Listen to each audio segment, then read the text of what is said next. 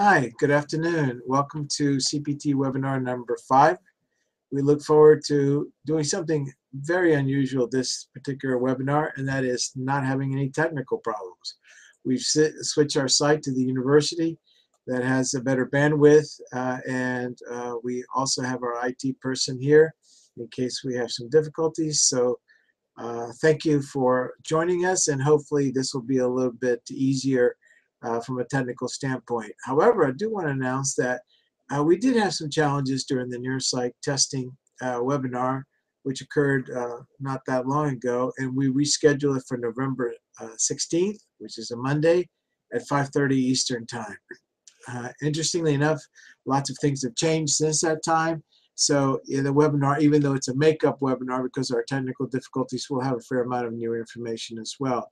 So look forward to seeing you then as our last of the series. Although I'm also curious about the possibility of doing another webinar maybe in December on the latest on ICD. So stay tuned because we are now starting to see how the ICD evolves. So thanks again. And finally, to ask questions, you can click on the grid in the right-hand corner of your screen and enable the Q&A button. I'll answer the questions as I can, especially towards the end. So with that, let's switch from this not particularly attractive face to our screen share. So we'll move to that. And let's go with the entire screen. Okay. There we are. Okay. Go on.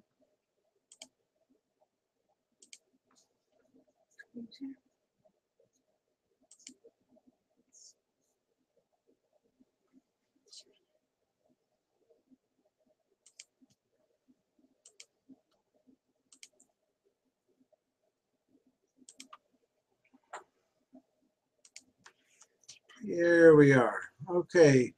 Hide it. Again, here we are with the webinar material. So let's rock and roll and move forward. So first of all, a typical disclaimer that you've seen many times, certainly nothing new. I try to give you the best, the latest, and the greatest, but by no means am I 100% certain. So it's obviously your responsibility to keep up with the material. So good luck, and keep in mind that this is an ever-changing situation. Many organizations have supported this, from the North Carolina Psych Association to the American Psychological Association, NAN, the American Medical Association, and so forth. So thank you to all of them, and appreciate their support. Now, I wish I could take full credit for this, but obviously it's not possible. Randy Phelps, Jim Georgialakis, Neil Pliskin have been very, very intricately involved.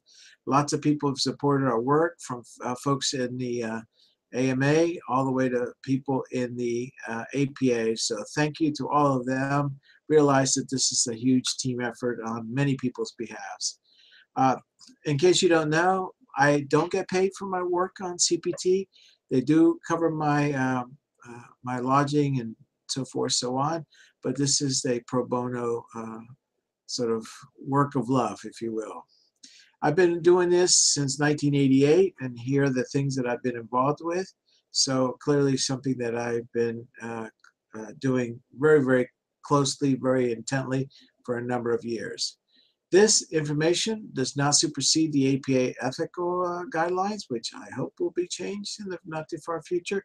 HIPAA, state province license regulations, importantly, your contractual arrangements, and any professional standards that apply to you depending on your profession.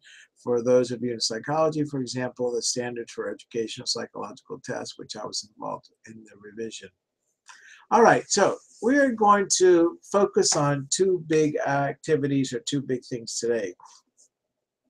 I would say probably a third or so of the presentation will be at diagnosing, and the rest will be on payment models. And I'm going to just provide some overviews on diagnosing, and then probably speak off the cuff on certain aspects of the material because there's so much to be said. First of all, it's important to appreciate that even though the DSM and the ICD exist, and there are many, many diagnoses, and in the case of ICD, several thousand, this does not necessarily mean that the insurance companies would consider this to be appropriate for the work that you're doing. I also want you to start thinking about something that maybe is new to you, and that is multiple diagnosis. I put in this slide maybe a value. I really should change this slide and say multiple diagnosis will be the standard. Instead of just having one diagnosis like depression, you should probably be thinking of depression, dementia, whatever is appropriate and applicable. We are following the physician model in where they have multiple diagnoses, up to 5, 10, 15. I foresee the time where psychology will be doing the same, as applicable, of course. And I'll address that in great detail. We have, of course, the DSM and we have the ICD, which are the two competing diagnostic systems. Now, I want to emphasize several things. Okay, now let me go back to this one. First of all, the DSM is not truly a diagnostic system. The ICD is. Let me explain what that is, what I mean by that. First of all, the ICD contains all the diagnoses, physical and, if you will, mental. The DSM takes a portion of those existing diagnoses and then explains them. There's nothing necessarily special about the DSM.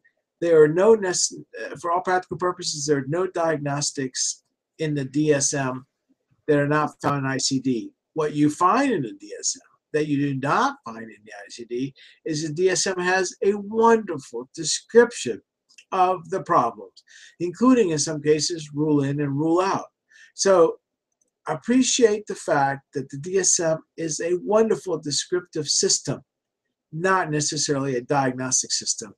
The DSM is limited in its scope for our work. Now, let me go into some detail about one particular thing as a precursor to our discussions on basically the diagnosing aspect of CPT. Bill the referral question. What did you pursue? Not necessarily what you discovered. If you go after dementia and you discover depression, you do not diagnose in the billing, depression. You go after dementia. It would make no sense whatsoever to bill for 10 hours of testing, of neuropsych testing specifically for depression, but it would for, if you will, dementia. Now, what you end up with at the end of your report is the appropriate diagnosis that you have arrived. That is the result of your evaluation. It may or may not be the same as the billing diagnosis. And as I'll explain to you in a few minutes, that final diagnosis will be the foundation for future work and specifically future aspects of medical necessity. You ask, what is medical necessity? Hang in there. I'll explain it to you in a few moments. All right, let's jump into the ICD system. The ICD is the International Classification of Diseases.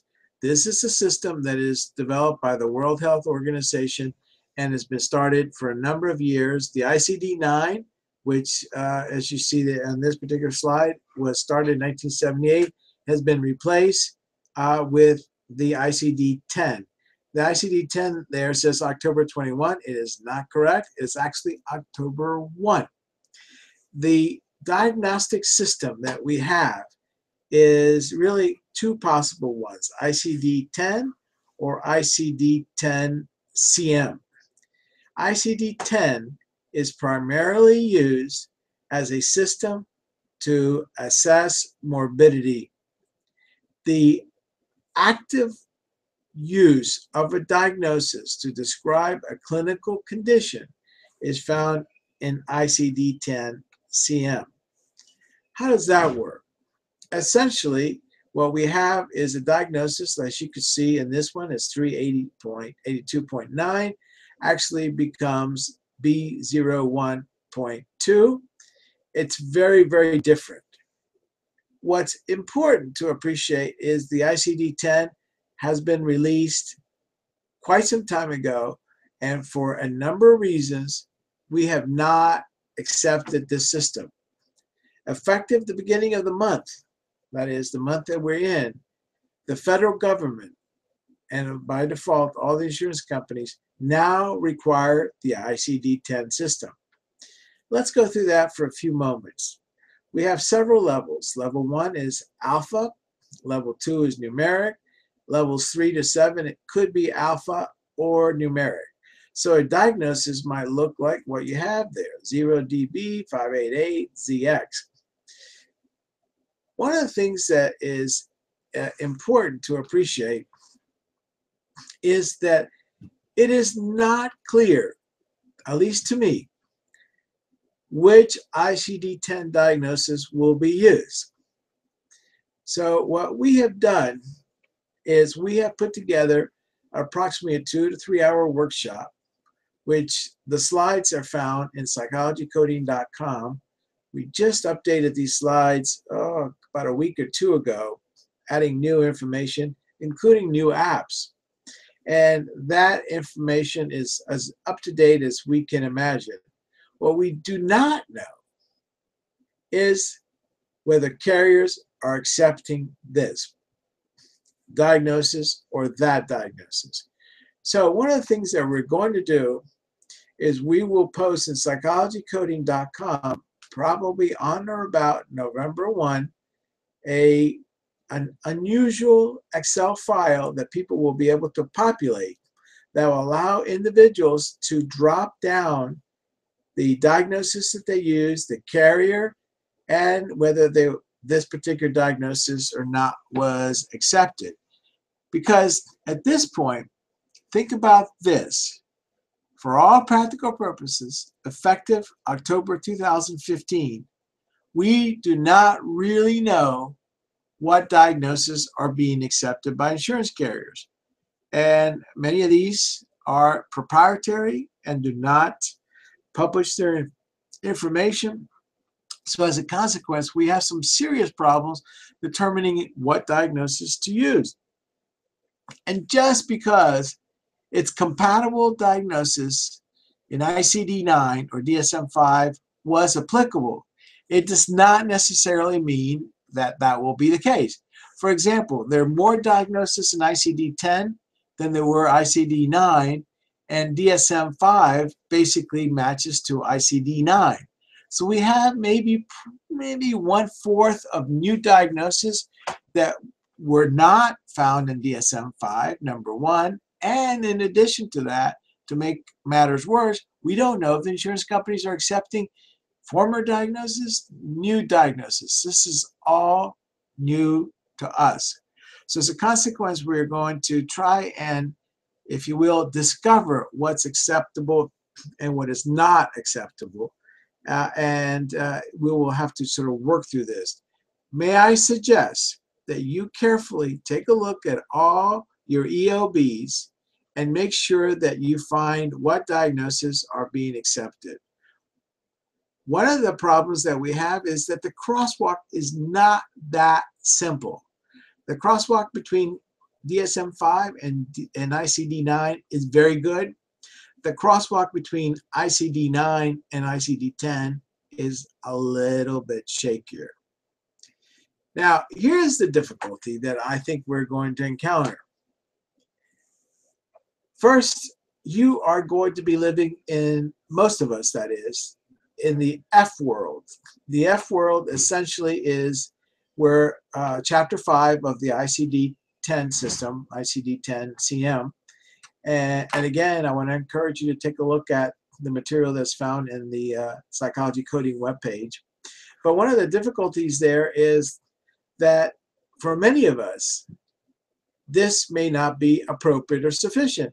So for example, if you are a, quote, clinical psychologist with a small c, as Medicare defines you, you are most likely going to be working out of Chapter 5 which is section F. And probably the number of diagnoses are not going to be that big. The problems exist with two kinds of diagnoses: anything involving health psychology and neuropsychology. Let's take the case of health psychology. Will you have to use an F code or a Chapter 5 code? Or alternatively, could you also, as maybe a secondary diagnosis, consider using codes from any of the other areas of ICD? This is a major issue that's at this point undefined. In the case of neuropsychology, you probably will be using an F code, but if you use F00, which is for all practical purposes dementia, you'll have to use a parent code. One of the things that we don't know is whether the parent code will be the primary code or the secondary code. And will you be able to build mental health, or will you have to build medical? And if you build medical, will you be allowed to be a participant in that system? These are all questions that are undefined, and in your individual, or if you will, group practices, you need to go one more step to make sure that you find exactly what is acceptable. So keep in mind that in this particular case, if you think about ICD, don't think of it as a classification of diseases. Think of it as a classification of signs and symptoms. ICD, especially the 10, does not focus on diseases. It focuses on symptoms, which is quite different in many ways than the DSM and ICD-9. And I've said this before, and I want to emphasize it again today. Unlike the ICD-9, unlike the DSM, and for that matter, most of our training, you are now required for the first time to diagnose all existing diagnoses, or maybe I should say more than diagnose, report. So if you diagnose dementia and depression, but there is COPD, your job is to include all those. So you have to report the diagnosis that you have discovered, obviously that you have pursued, and the diagnosis that come with the patient. If a patient comes with several medical diagnoses, you need to include those. Obviously, it's not in your best interest to include it as the primary diagnosis, because it could very well be that people might think that you're practicing outside your area of expertise. But it goes back to my concern, is this something that you need to consider as a parent diagnosis or as a secondary diagnosis? That information is not clearly outlined. Hence my proposal that we consider doing an ICD webinar either in December or early January, when the dust has settled, we have a clear indication of the situation. Now, let me move on to the issue of medical necessity. Medical necessity is all that you see here. It's scientific, clinical, so forth, so on. However, let me point out the clearly different color, bold portion of your middle of the screen. Medical necessity is nothing more than a CPT by DX formulary. What does that mean? That we have 8,000 CPT codes and approximately 60,000 ICD codes. Insurance companies are going to basically have a formulary that says psychotherapy goes with, for example, depression, but maybe not with dementia. So if you code psychotherapy and dementia, it could be that information is considered unacceptable and you would have your insurance request denied. So your job, and I encourage you to do this on your own and hopefully with the Excel sheet that we're going to post on psychologycoding.com at the beginning of next month, we might be in a position to figure out what insurance carriers, what particular programs with that insurance allow in terms of CPT by DX. You have to come up with your own formulary. Now, having said that, medically reasonable is basically what do we do to improve the functioning of a body part? That's really what it's all about. Or if you want to put it in more practical terms, it's the existence of evidence for therapeutic decision making. Did what you do make a difference in the patient's condition, life, or symptoms? Bottom line is, did you make a difference?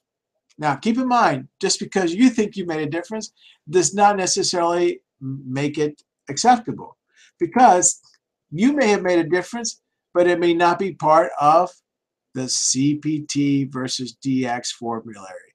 This is what it's all about right there. All right, now let's shift our focus to the last part of our short hour here. We're talking about the bottom line. How do we get paid? Here's the history. We started with Cost Plus. We went to PPS. For many of us that started in psychology in the 80s, we may have seen the DRGs, the CPR, customary, prevailing, and reasonable. It turns out that that went out early in the 80s as well. And we now have the resource-based relative value system, which essentially this is the bottom line. So what's a CPT RVU? CPT RVU is basically the components, units, and values. Let's take a look at that. Okay, this system was started in 1992. There are 4,000 codes that have been recently valued, although 4,000 before then as well. It's a payment system based on costs associated with delivery of that service. This is the interpretation of the value or importance of a CPT code. So if you think about it, let's take the concept of a quarter. On one side, heads, it's CPT, the service, and the other side is tails, which is essentially the cost of that service. Together, we put that in one fell swoop, and we call that CPT. The relative value system started in 1992 with 3 specialty societies, and basically we have a 5-year review that occurs the title implies every 5 years, and now we have a new system called a relative assessment work group, which is really complicated. I won't get into, but it does affect us. The relative value system, unlike the CPT, which is made up of 17, this is 31 members, and it's appointed by national specialty societies. I believe that there's been no non-physician on this particular group, although there is representation on the panel through the so-called Healthcare Practice Advisory Committee. Now, how does it work? The CPT, which I've been involved with since 1988, and now I'm actually on the panel itself, requests that a new code, for example, we have a new code that's been emerging involving dementia screening. If it passes, then with that code, what happens? Well, it's sent to the Relative Value Committee, and then they distribute it to specialties, for example, psychology, neurology, and so forth, so on. They discuss the value, they decide on the value, and then CMS gives this thumb up or down. There's one aspect that's important, and that is that specialties actually come up with the value, and that value is then presented to the relative value group. It's based on a survey that includes a very complex methodology, and it's based on a typical patient, not an unusual patient like a bipolar, uncontrolled, frontal lobe patient. You know, those do exist, but obviously it's not a typical patient. A typical patient would be a demented patient or a depressed patient with maybe 1 or 2 comorbid symptoms. Then that typical vignette, usually about a paragraph long, is sent to a random sample. You can see the sample could be as few as 30 individuals like you on this phone call. And then you take a look at that particular vignette and decide how hard is it compared to other activities. Is it easier than, for example, psychotherapy or interviewing, and then you rate it accordingly. That is based on a reference list. So we give you 10 or 20 comparisons, And then you just estimate how hard is it compared to that. We also often use psychiatric interview as a means to compare. Is this code? Let's assume we have something like dementia screening. Is that harder than an interview or less hard? How much time before, during, and after? We rate the intensity and complexity, ranging from time and mental effort to technical skill, physical effort, and psychological stress. This is what we ask people to do. Now, keep in mind, let me go back to this. It could be that 30 of you that fill out the questionnaire, or that is the survey instrument, decide 30, looking at this, end up deciding how many dollars and cents we're going to get paid for the next 10 years. So if you ever get a survey because you're a member of the American Psychological Association, keep in mind that you could be one of 30 that determines how much money we make as a field. So keep in mind that this is what is now the bottom line for Medicare, Medicaid, and increasingly for prior payers, especially Blue Cross Blue Shield. What's interesting is that the RVU system is not just being used as a method for reimbursement. It is now being used as a method for establishing healthcare practice. And here's what's particularly fascinating. We're now starting to use RVUs as a method to compensate clinicians.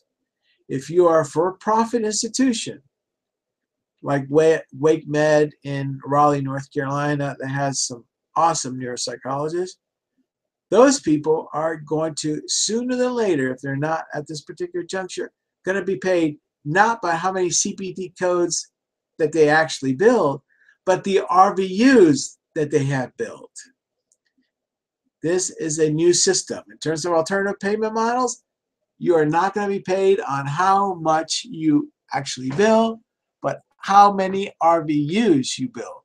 So what's an RVU? It has a physician work value, a practice expense, a malpractice, and a geographic. We now have to multiply all these four things. You get a number, like for example, 2 or 3.0. And then that number is multiplied by the conversion factor, which is set by the US Congress every year. As of this year, the conversion factor is 35.9335. So, just to make it really simple, 30 of you decide based on the instrument how much we get paid, and then that number is multiplied by a conversion factor which is set by Congress. So the bottom line is we have two variables: what you think as a practitioner and what Congress thinks. Now, don't take this personal. This conversion factor applies to every healthcare professional. I don't care if you're a chiropractor, a surgeon, a psychiatrist, an internal medicine. Everybody has to live with this conversion factor. And even though this is set by Congress, this is also used by, as we talked about, Blue Cross Blue Shield and most everybody else. Now, the conversion factor may go up or down. It's been moving around all over the table. So expect in 2016 for that conversion factor to be different. Now, I have to be honest with you. This is something that people don't talk about. We got rid of SGR, which is going to theoretically put some stability on this. But it will cost us approximately $300 billion to get rid of SGR and have a more stable conversion factor. Now, how are we going to work on getting $300 billion? Well, as my son who worked on the original ACA, the devil is in the details. So the RVU is primarily, as you can see, about 51% physician work. Practice, that is the cost of the sponges, the Kleenexes, and so forth and so on, is the practice expense and liability. Clinical work on part of the physician, which is basically people like you and I, it's mental effort, technical skill, physical effort, psychological stress, and time. I just found out about 2 weeks ago that this is a real surprise to me, that this concept of mental work actually comes out of NASA laboratories, the TLX program. And they were trying to figure out how much a person should get paid according to them, that depended on how much effort and thought they put into it. So this is a system that is essentially borrowed from aerospace engineering, and particularly the NASA program. And of course, there's the practice expense. And the practice expense includes all the things that cost to do business. In the case of most of us, it would be two chairs, a table, some Kleenexes, some forms, and of course, everything else associated with expenditures of a building, such as overhead, rent, etc. Interestingly, the practice expense includes RNs, but not social workers and testing technicians. They are really different, and as a consequence, we're not, if you will, enveloped in the practice expense in most cases. So we do not have practice expense in psychology or related fields involving personnel. There's all kinds of other practice expense, but not necessarily personnel. So direct costs include supplies, equipment, and of course rent, utilities, administrative staff time. Now here's a unusual, significantly detailed breakdown of what an RVU looks like, and you see how careful it comes down to. Very, very, very, very scientific, empirically derived. A quick word for those of us that do a lot of testing. It turns out that CMS has looked at the RVUs of testing, and it appears that we have submitted a lot of claims, and as a consequence, we're going through a 5-year review, as we are with the H&B codes. So we are now basically finding ourselves, for example, that the technical code goes with the professional code. We have large growths, so we build over $10 million a year. So this means that those codes are going to have to be revalued. So how do you do a fee schedule? Think about this, that a fee schedule basically is Medicare times 150%. This is typical for most non-mental health specialties, that is physicians. So find out what a typical reimbursement is for your region for a CPT code, multiply that by 150, and that is the standard fee schedule. That is by history, folklore, and in many ways by design, what people are charging for out-of-network fees. However, having said that, the pricing of codes obviously is based on the carrier that you're working with, CMS, and of course, as I shared with you already, the American Medical Association relative value system. Now, the billing is based on the procedure that you did, for example, psychotherapy, the number of units, in most cases it's 1, where the location, although that's not necessary, and the date of service. So a model system may be CPT, by units, by diagnosis, by site of service, and the date. In many ways, this is what's happening. Economics shape payment policy shapes practice, payment shapes documentation, documentation shapes cognitive processes, and in turns that shapes practice patterns. So we are finding ourselves in a very different world. We have an alternative payment models, and those models include quality metrics, outcome, bundle payment, and population-based systems. This is the beginning of a new tsunami. So, for starters, one of the things that's important is to realize that we will be involved with other healthcare providers. The days of being isolation or silos, just mental health, are slowly but surely coming to an end. Surprisingly, 50% of all mental health care is done by primary care providers. And it looks like, whether we like it or not, we're going to be forced into integrating, especially with chronic illnesses. So this is due largely, if not maybe exclusively, to the healthcare bill, which is theoretically a moral bill, ensuring 34 million individuals, but theoretically it's about dollars and cents. One of the things that's going to change is the development of an accountable care organization. You have one in your community, and hopefully sooner or later you'll be part of that. This is theoretically to increase efficiency in healthcare. In my estimate, this is going to be due to a system where you expand Medicaid eligibility, depending on the state that you live in. It's going to be competency-based. As of the first quarter of 2015, where we have the latest information, a little less than 12% of the U.S.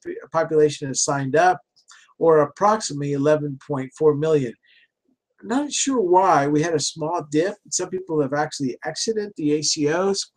However, the goal is essentially to save Medicare up to $1 billion a year. You will also be seeing insurance exchanges, and I predict that this is basically Medicare Lite or an expanded Medicare program. The difference between ACO and insurance exchange may be minor, but we will emphasize prevention and integrative care. Now, how in the heck are we going to go ahead and participate on this? Just a few days ago at the American Medical Association RUC meeting, a presentation was put forth by Harold Miller, one of the consultants working with RUC in terms of developing a new system for payment.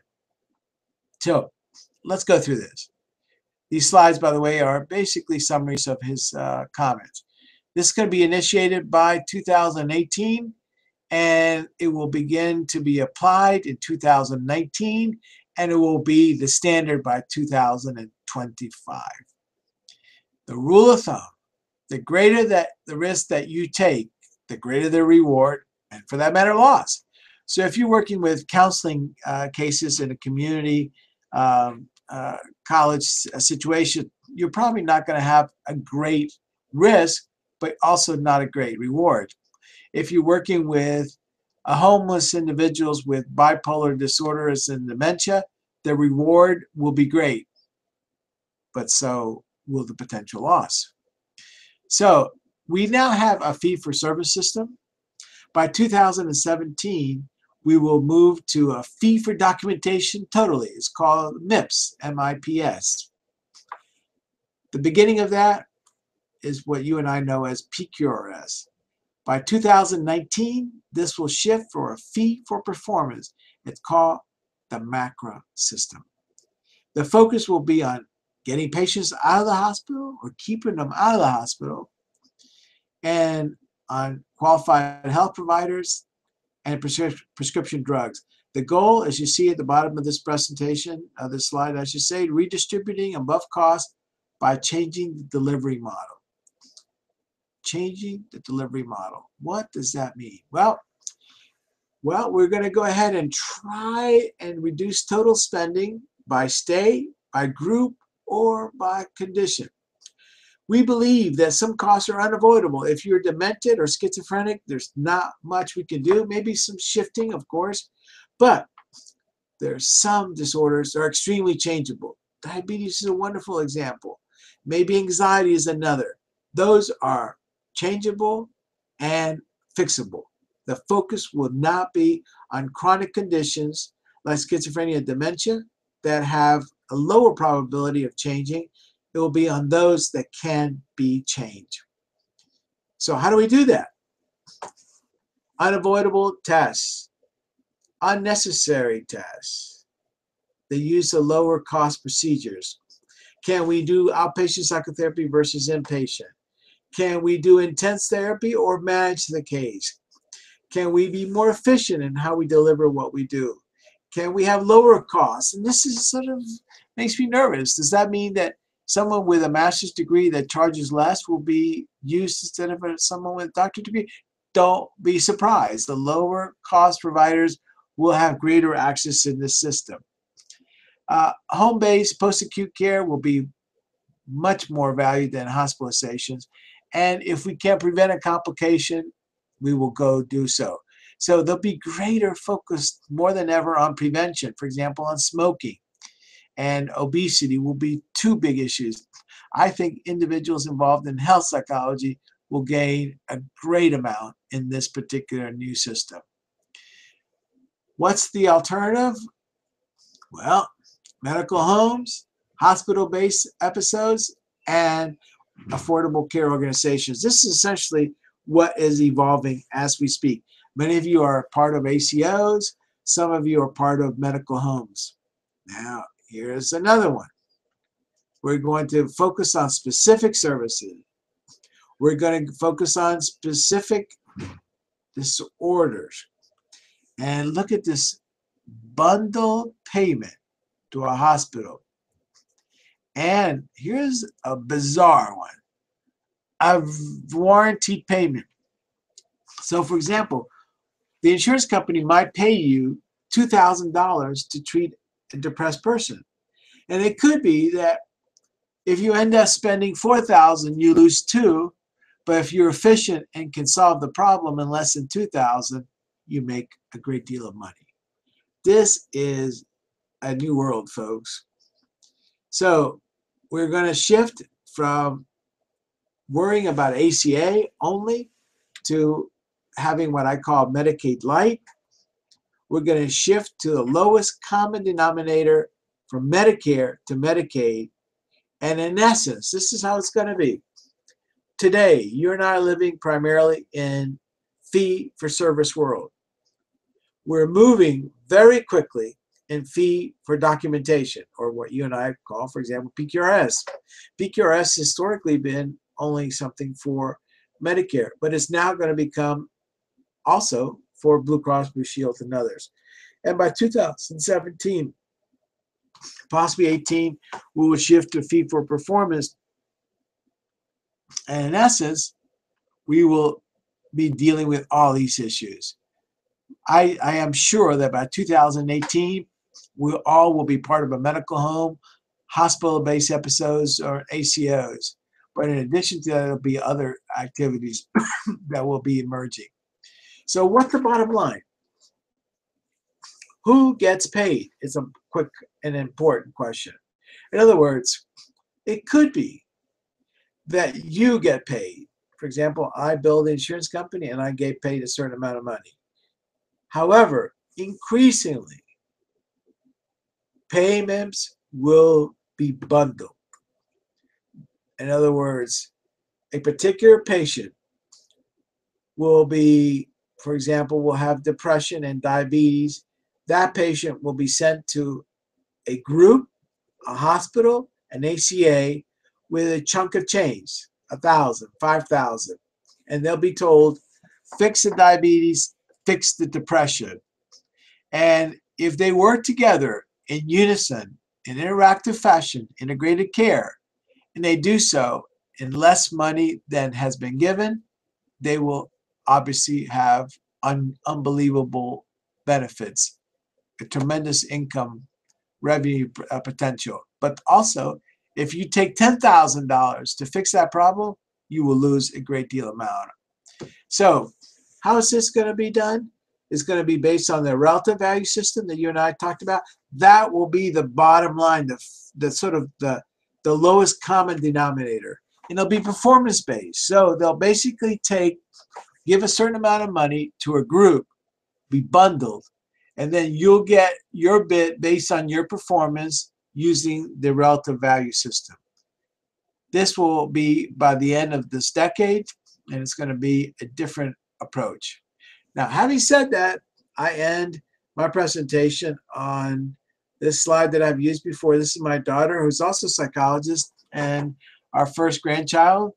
And it comes from the saying, I feel fine, comes from REM. And it's the end of the world as we know it. And I feel fine. 2 or 3 of my children are psychologists. Obviously, I think that there's a future, otherwise I wouldn't have encouraged them. And the other one happens to be a political economist.